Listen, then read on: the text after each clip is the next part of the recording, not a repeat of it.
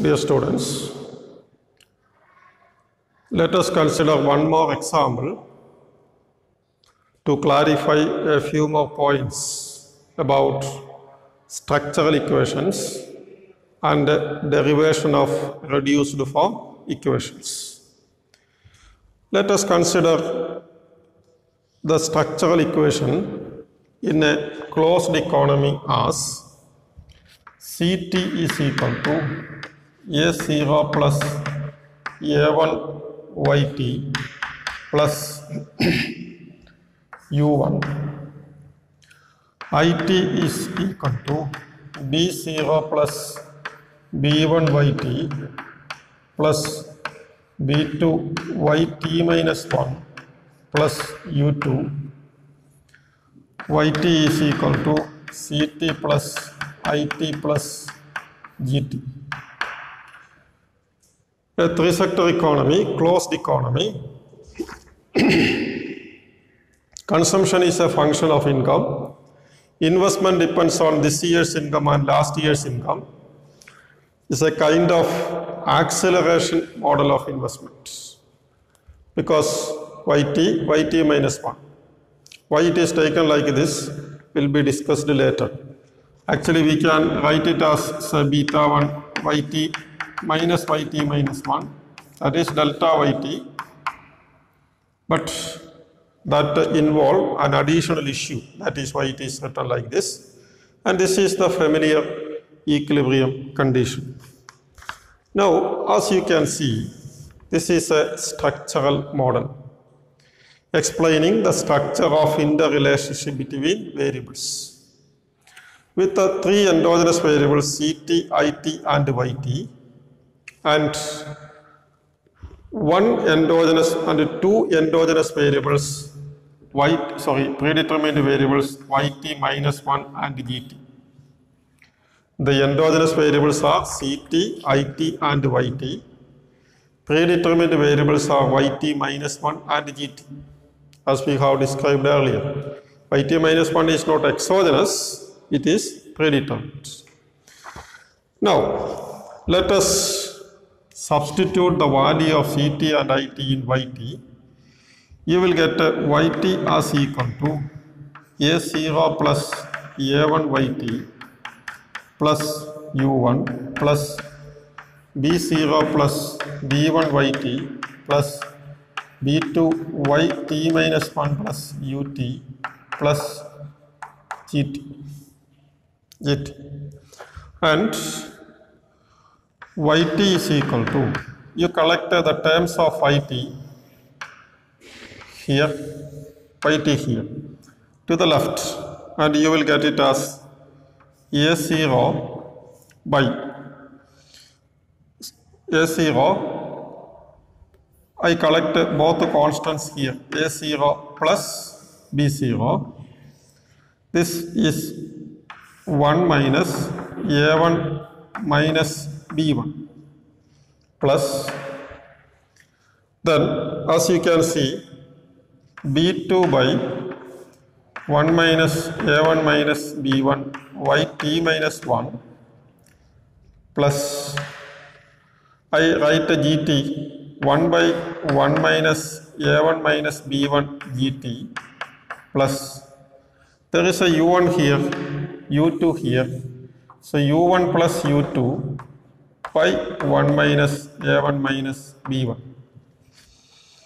And let me write this reduced form equation as Yt is equal to pi 0 plus pi 1 Yt minus 1 plus pi 2 Gt plus Wt plus Wt. Yt is equal to pi 0 plus pi 1 Yt minus 1 plus pi 2 Gt plus Wt. Remember this, in this model, two predetermined variables are Yt minus 1 and Gt. So naturally, in the reduced form equations, each endogenous variable is a function of all the predetermined variables in the model. And to derive the reduced form equations for It and Yt, we have to substitute this yt in the consumption function and also in the investment function. If you substitute this directly, it will be very difficult because you have to do a lot of substitutions, etc., to arrive at the reduced form equations. An easy way is substitute this equation in this and also this. Let me first write what are these reduced form equations, and I will explain how it is actually derived. I write Ct as equal to pi 3 plus pi 4 yt minus 1 plus pi 5 gt plus cvt, and it is equal to pi 6 plus pi 7 yt minus 1 plus pi 8 gt plus epsilon t. These are the reduced form equations. And as you can see, each endogenous variable in the reduced form equations is a function of all the predetermined variables. And this point should be remembered always. If you write the reduced form equations, in the reduced form equations, each endogenous variable is a function of all the predetermined variables. Now, let me explain how we derive these equations easily. Now, as yt is this, I substitute the value in the Ct.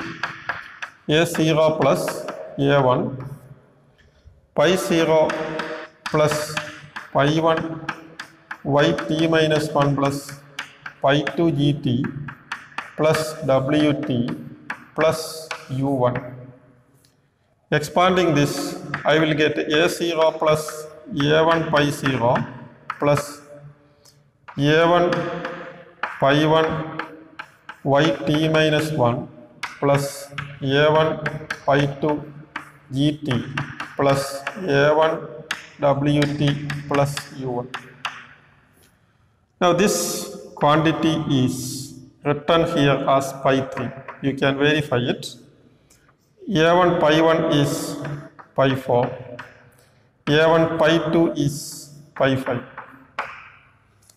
And you can, our aim is to estimate A0, A1, B0, B1, B2, etc. Once we estimate the pi's, it is possible to obtain A1, A2, etc. That is a different issue we will discuss later. So we have what is known as the reduced form equation for Ct. Now, what is the reduced form equation for It? It is equal to B0 plus B1, pi 0 plus pi 1, yt minus 1 plus pi 2 gt plus wt plus b2 yt minus 1 plus u2. That can be written as b0 plus b1 pi 0 plus b1 pi 1. There is a yt minus 1 here also. So plus b2 yt minus 1 plus b1 pi 2 gt plus b1 wt plus u2. Now this is pi 6 and this is pi 7 and this is pi 8. Epsilon t is given by the error time. This is more easy to derive. If you substitute the original yt, it will take a lot of time. And ensure that when you derive the reduced form equations, always remember this: each endogenous variable in the reduced form equations is a function of all the predetermined variables and stochastic error time. That is very important. In the structural equations, an endogenous variable may be a function of other endogenous variables. a function of other predetermined variables, or a function of both, anything is possible. We cannot make such a statement. But in the context of reduced form equations, the statement is correct. Now, as you can see from this derivation, in the structural model, each structural parameter gives us the direct effect of each variable on the concerned dependent variable. So A1 shows the effect of IT on CT, and B1 YT on IT, B2 YT on IT minus 1, etc., etc. Only the structural parameters will give only the direct effect.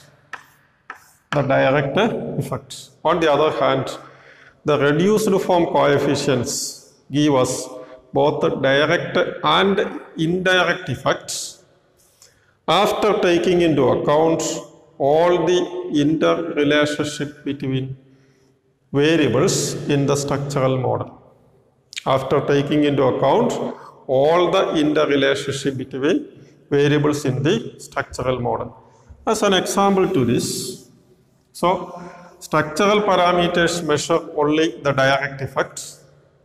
Reduced form coefficients measure both the direct and indirect after taking into effect all the effects. For example, the direct effect on I is B1, B2, etc. A1, B1, B2, etc. Indirect effect after considering all the relationships. As an example, in this model, pi 7 is equal to B2 into 1 minus A1 by 1 minus A1 minus B1. You can verify this. Pi 7 is equal to.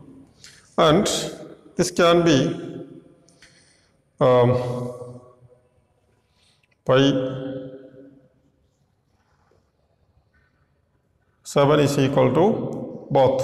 So, and this can be written as equal to B2 into 1 plus B1 by 1 minus A1 minus B1 is equal to B2 plus B2 B1 by 1 minus A1 minus B1. That means total effect consists of the direct effect B2 and also the indirect effects B2 into B1 by 1 minus A1 minus B1. So the point is, we have a structural equation model. We cannot apply OLS to estimate the parameters of any of these equations because YT will be correlated with U1, YT will be correlated with U2. So we derive the reduced form equations. And we can apply OLS to all these equations because in these equations, in the right hand side, we have only predetermined variables. So the question is, once we estimate the reduced form coefficients, whether it is possible to retrieve the structural parameters. Suppose that from this reduced form coefficients, we can retrieve A0 and A1. Then we will say that this equation is identified. If B0, B1 and B2 can be retrieved, we say that this equation is identified, like that. And we say that a structural equation model is identified if and only if all the equations are identified. All the equations are identified.